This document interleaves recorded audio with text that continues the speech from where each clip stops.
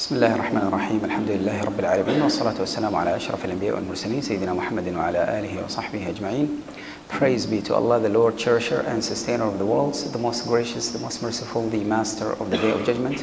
All praise is due to Allah, and Allah's peace and blessings be upon His last messenger Muhammad sallallahu alayhi wasallam, his pure family, his loyal companions, and all those who follow them with righteousness and good deeds until the day of judgment. Ameen. Dear brothers and sisters, Assalamu alaikum wa rahmatullahi ta'ala wa barakatuh. Wa alaikum assalam.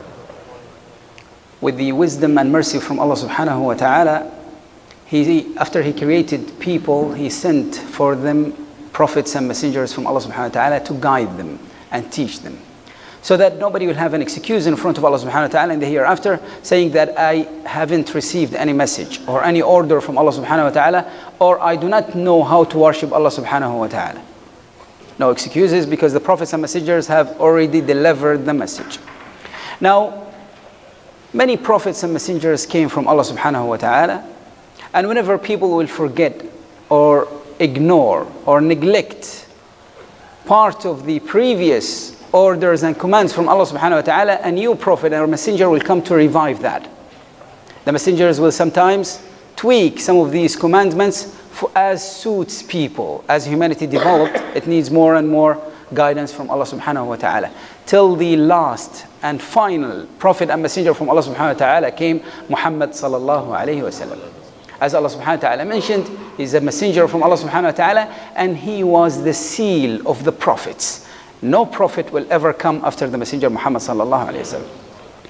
Allah subhanahu wa ta'ala mentioned this in the Holy Quran, and He said only the seals of the prophet. Muhammad sallallahu alayhi wa sallam was the final of the prophets. What about the messengers? Why Allah subhanahu wa ta'ala didn't say the final among the messengers? You know, a prophet is less than a messenger. So if Allah subhanahu wa ta'ala say he was the seal of the messengers, means probably a prophet will come. No messenger will come, but maybe a prophet will come. Because the prophet could come and revive the previous message only, not with the new message. But when Allah subhanahu wa ta'ala says there will be no prophet after Muhammad sallallahu alayhi wa sallam, means of course there will be no messenger as well. If a prophet will never be sent, then let alone a messenger. So the messenger Muhammad sallallahu alayhi wa sallam was the seal. Now, there was a gap between Jesus, peace be upon him, and the messenger Muhammad sallallahu alayhi wa sallam. Hundreds of years. And at that time, humanity forgot most of the teachings of the previous prophets and messengers. Only slight remnant remained here and there. But most of even the basic requirement and commandment were already forgotten, or tweaked, or changed, or altered, or in the least, many people have already been committing polytheism, calling and praying to other than Allah subhanahu wa ta'ala, or to someone else with Allah subhanahu wa ta'ala. All of that is wrong. So at that time, the world was full of chaos. Injustice, crimes, killing were widespread, just the norm. That was the norm everywhere. Hatred spread among people. Unity was only to a very small groups, and that's it. The rest, all fighting factions everywhere. So you'll find at that time, there were also superstitions, ignorance, belief in magic and soothsayings and fortune tellings, etc. All unscientific, unreasonable, and logical. But still, people will believe in many of that. And at that time as well, there were lots of crimes being committed against people's lives, against their property, belonging, etc. At that time of darknesses, in belief and in practice, and in morals and in ethics and behaviors, all of that, it was total darkness upon darkness. At that time, Allah subhanahu wa ta'ala sent the final prophet and messenger Muhammad sallallahu alayhi wa sallam to revive people again, bring them back to light, guide them back again, show them the path, clarify to them the orders from Allah subhanahu wa ta'ala for the last and final time. This was the final divine message from Allah subhanahu wa ta'ala, and the everlasting divine message from Allah subhanahu wa ta'ala. Allah subhanahu wa ta'ala protected. Now Allah subhanahu wa ta'ala summarized the message of the messenger Muhammad sallallahu alayhi wa sallam as mercy for the worlds, with S, plural.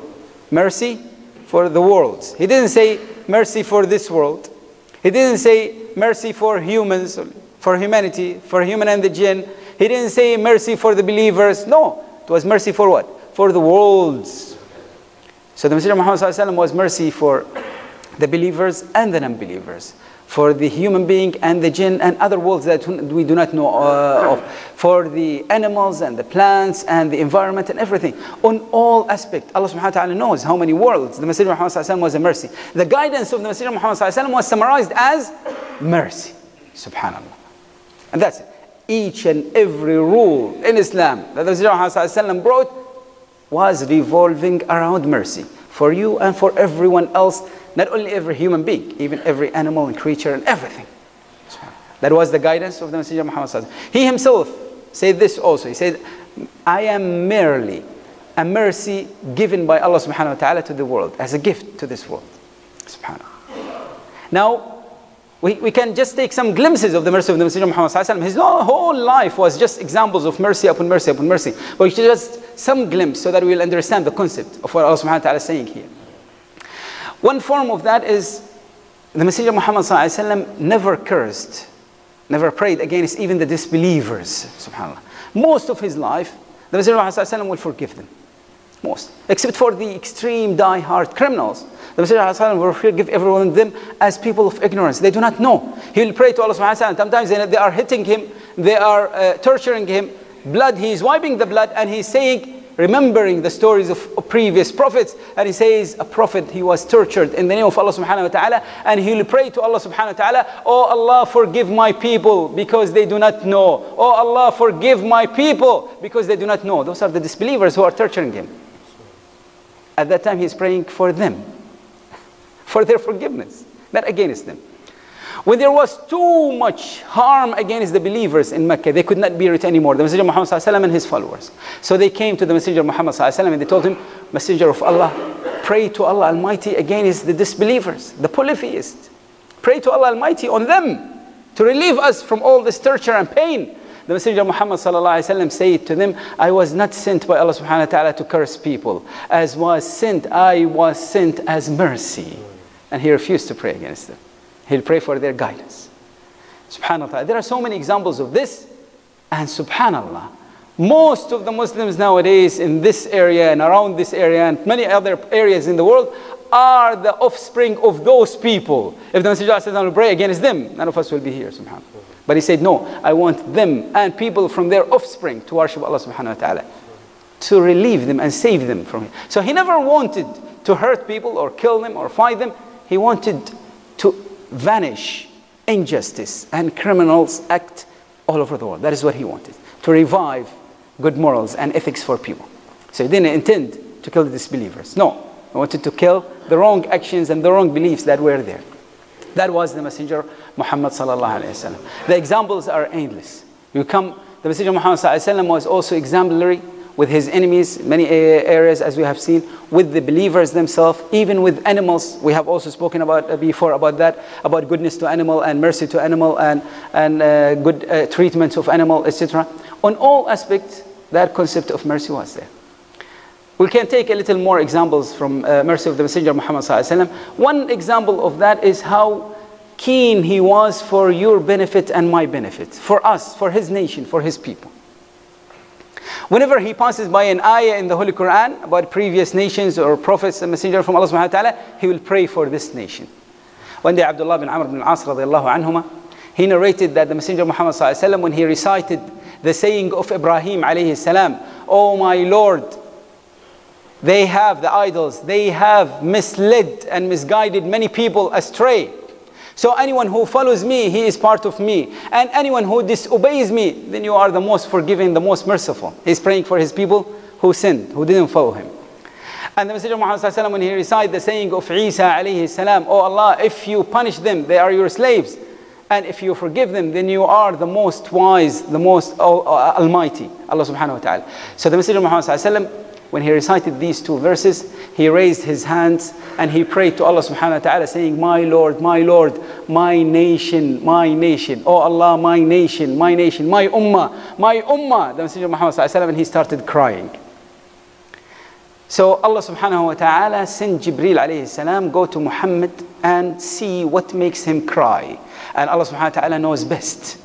Allah Almighty already knows, but this is a message to us, to know about this side of the Messenger of Muhammad that we do not know. So Jibreel alayhi salam came to the Messenger of Muhammad saying, what make you cry? He said, my nation, pleading to Allah subhanahu wa ta'ala to forgive them and have mercy upon them. That is me and you. Subhanallah.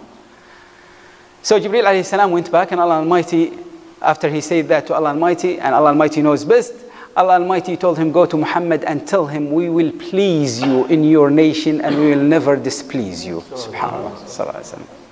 As Allah subhanahu wa ta'ala said in Surah Al-Duha, وَلَسَوْفَ يُعْطِيكَ رَبُّكَ فَتَرْضَى.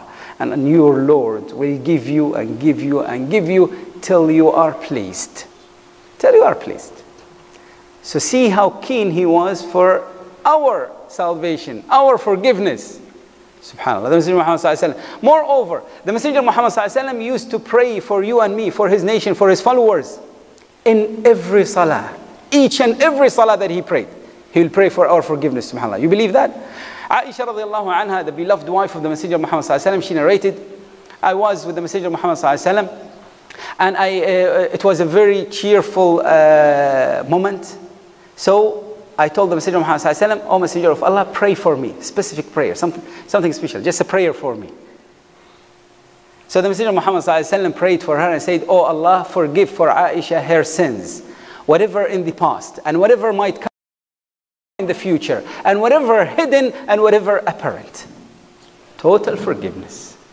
Beautiful dua of the Messenger of Muhammad sallallahu alaihi wasallam. So she was pleased, and when he noticed her happy and her pleased, she said, are you pleased with this dua? She said, yes. Why shouldn't I be pleased with this dua?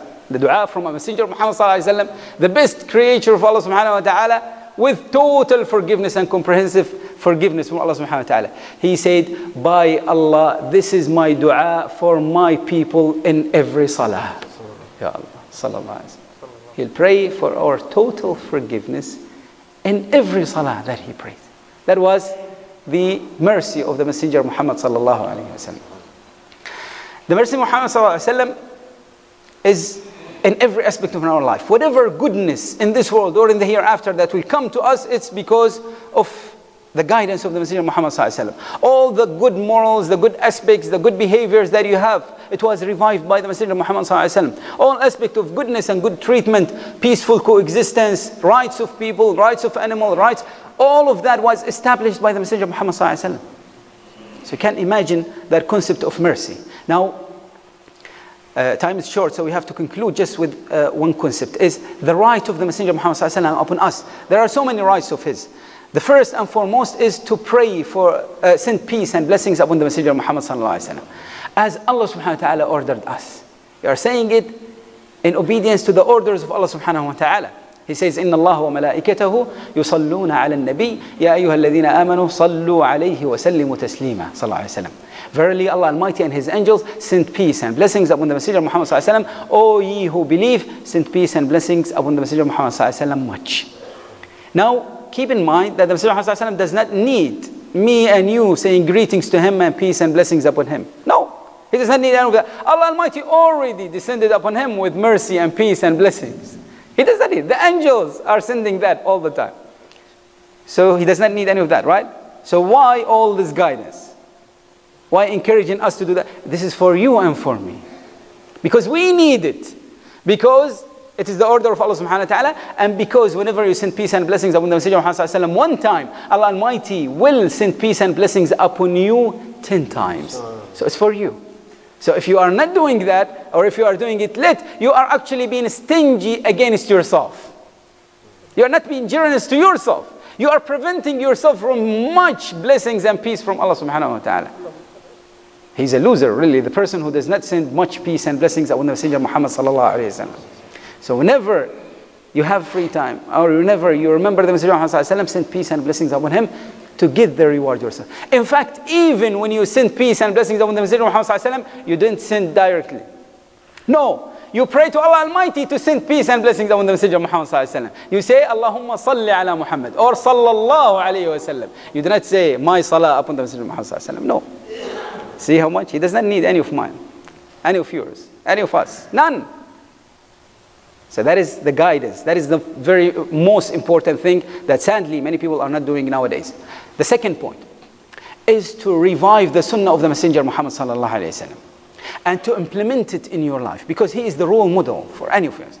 Do not follow what you like, Follow the guidance of the Messenger of Muhammad sallallahu alaihi wasallam. Even if it is not what you like, what your wife like, what your family, what your friends, etc. No, follow what is right, not what they like.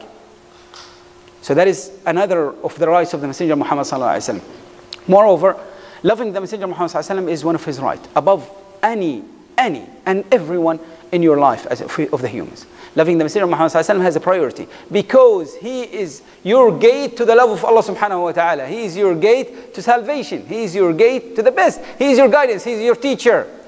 Allah subhanahu wa ta'ala taught us this in the Holy Quran. Says, say, O Muhammad, if you love Allah subhanahu wa ta'ala, then follow me, and Allah will love you and have mercy upon you, forgive your sins.